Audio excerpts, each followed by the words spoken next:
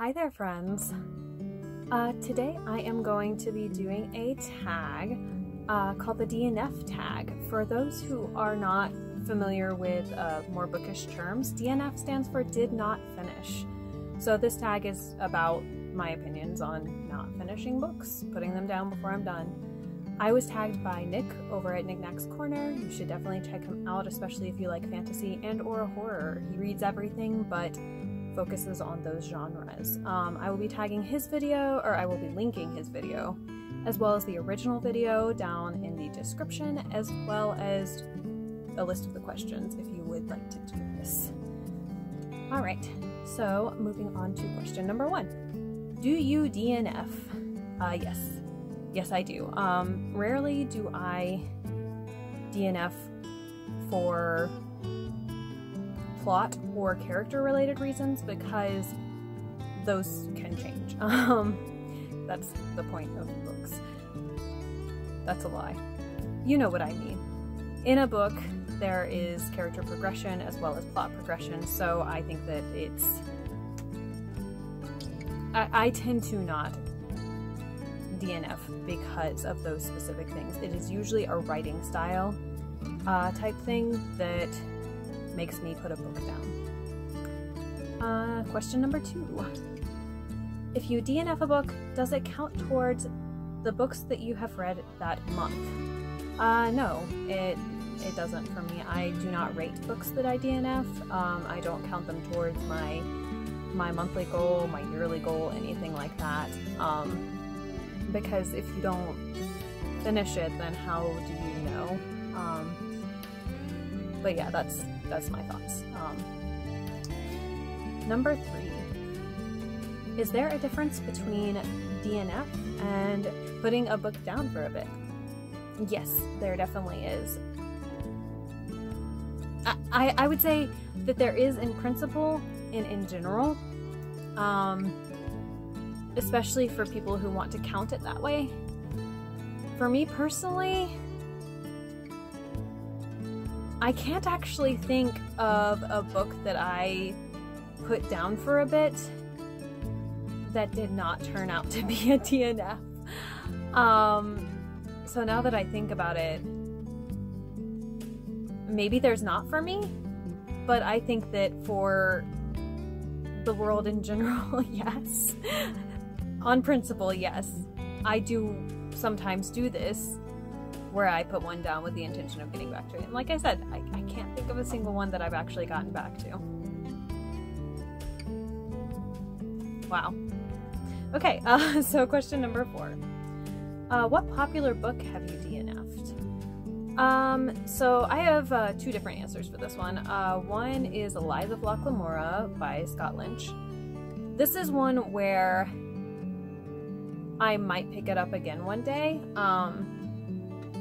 Like I said, I kind of apparently don't do that a lot. It's one where I started reading it during sort of the spring of 2020, and that's when things kind of started getting crazy. And so whenever I put it down, I wasn't sure if it was because of the book or if it was because of my mood, and I just couldn't do it right then. I don't know. So I do intend to pick that one up again someday. We will see. The other popular one that I was thinking of is Nosferatu by Joe Hill.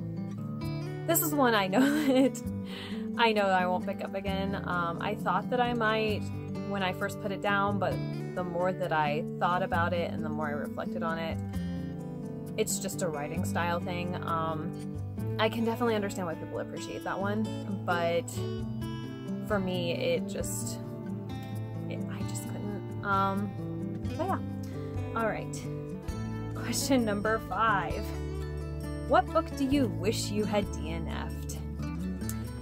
Alright, so going on with some unpopular opinions. For me, this is Rage of Dragons. The reason why I kept reading is actually because I think that Evan Winter, is that his name? I'm sorry. Yeah, I think it's Evan Winter, is a very talented writer. I really enjoyed reading the words that he had on the page, if that makes sense. I enjoyed his prose. I appreciated his description and the world that he built. But yeah, I can't really go on with why I wish I had DNF'd it, because that would get into spoilers.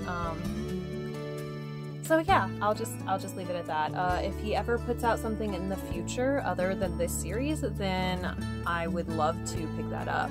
But that book is not for me, and I really wish that I had DNF'd it. Have you ever reattempted to read a DNF, and was it successful? Yes. And honestly, this would be Lord of the Rings, specifically the Fellowship of the Rings. I think I DNF'd that book maybe 3 or 4 times before I got through it successfully. So it wasn't successful at first, and then it was, and then I DNF'd sort of the series. Like, it's hard to say with Lord of the Rings because it's 3 books, but it's 1 book, and it's not, you know. So after the Fellowship of the Ring, the first time that I read it, I put it down and I was like, no, this just isn't for me. Then I started learning more about the lore of the world, and that sort of actually drove me to reread Fellowship and continue the series, as well as the Silmarillion. So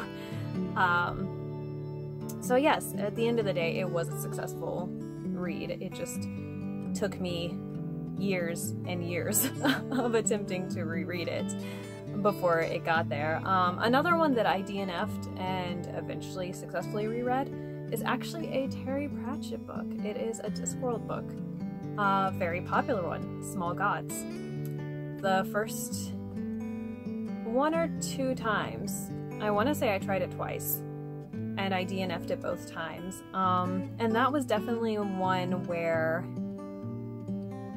I just needed some years under my belt, I guess.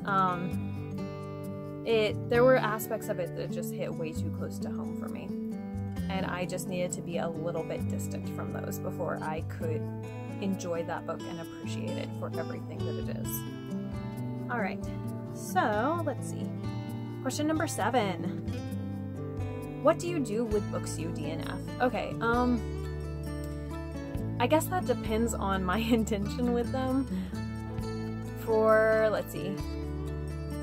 For Nosferatu by Joe Hill, I had that one from the library, so I just returned it. Most books that I buy, it is with some confidence that I will enjoy them. That, or they are academic in a way, nonfiction type books, and so I tend to hold on to most books that I buy. I guess any that I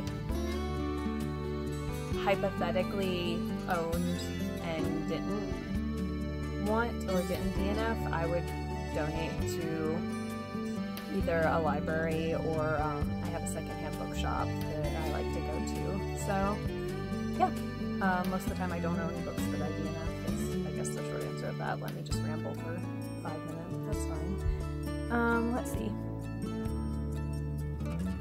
Sorry, I forgot what question I'm on. 8? 8. Okay. Let's see. Do you choose more or less risky titles because of your stance on DNFing? I think that because I DNF based on writing style, my stance on DNFing has very little to do with whether I'm risky or not. I don't know.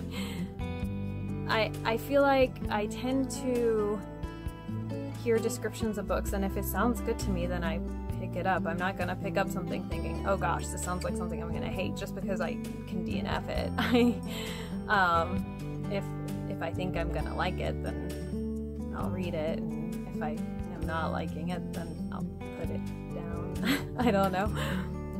I don't really think I answered that question, but that's the best answer I've gotten. Alright, so finally, tag 5 BookTube buddies. Hey friends, so I definitely filmed this a while ago, and because of that, many, if not all of the people that I tagged are either on a hiatus, or they have decided that BookTube is not for them, or they've changed their names. So I am just going to sort of re-tag people. So the first person I want to tag is Kate from The Almost Book Doctor. The second is a different Kate from The Literary Apothecary. Third is Jess from Me, Myself, and I. And then the last two, their names are actually their channel, and that's Joanna and Anitha. All of their channels will be linked in the description below, and you should definitely check them out because they are all excellent booktubers and I really enjoy their content. Thank you so much for watching, and let me know your opinions on all this. Do you DNF books? And what makes you DNF books?